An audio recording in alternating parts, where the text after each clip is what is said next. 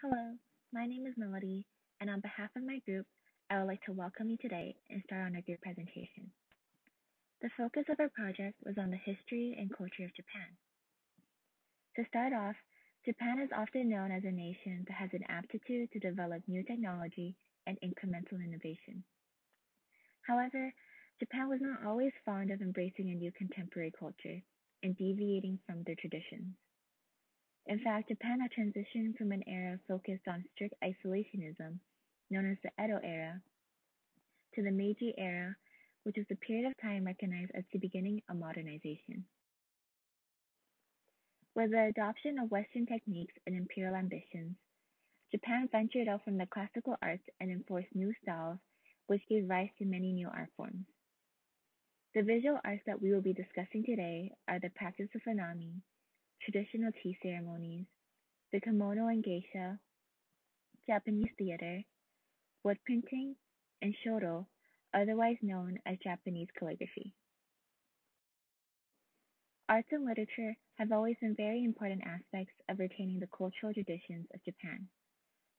Although different forms of art, such as wood printing and kabuki, have blossomed during the Edo period, it was not until the Meiji period that Japan had fully flourished within the crafts. The Meiji period marked a momentous time of artistic diversity and introduction of internationalism. The topic that I will be discussing on today is the history of the kimono and the geisha. To begin with, the kimono is defined as wearing thing in English. It is a traditional Japanese robe which has now turned into a fashion garment that confers a sense of identity for the Japanese people.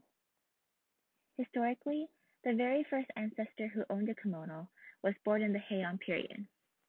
The design of the famous garment had not flourished until the Edo period, and at that time it was defined as a kosore, which meant small sleeves.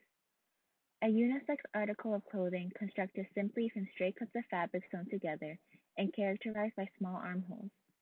Within the last era of traditional Japan, the kosore was worn by everyone, and it had become a cultural indicator that represented what age, gender, and socioeconomic position an individual possessed. At that time, there are regulations on what color, design, and type of fabric that a person could use to make the kosore, which was based on one's social status. By the Meiji period, the kosore was then changed to the term kimono. In contrast to the Edo period, the Meiji era encouraged women to wear the kimono, while men were encouraged to adapt to Western clothing. Women became the curators of traditional culture, and the kimono was beyond practicality.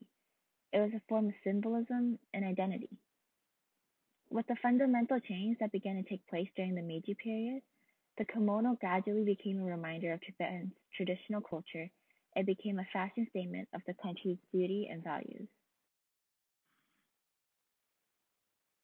Referring back to the phrase of how women were curators of Japanese traditions, the geishas played a crucial role in preserving traditional Japanese culture.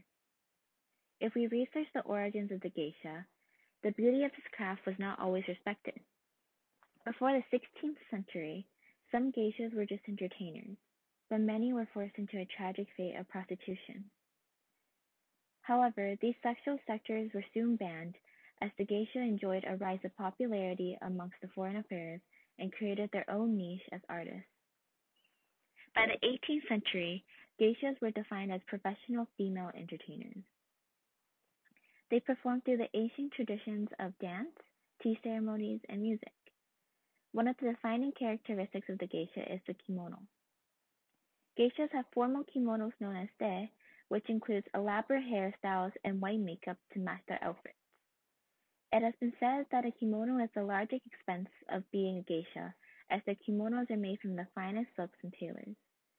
They are known as the living embodiments of Japanese arts as they help maintain traditional dance, the practice of tea ceremonies, and the use of traditional music in the modern world. Becoming a geisha requires years of laborious training, and there are various levels that a trainee must complete before mastering the craft and obtaining the label as a geisha.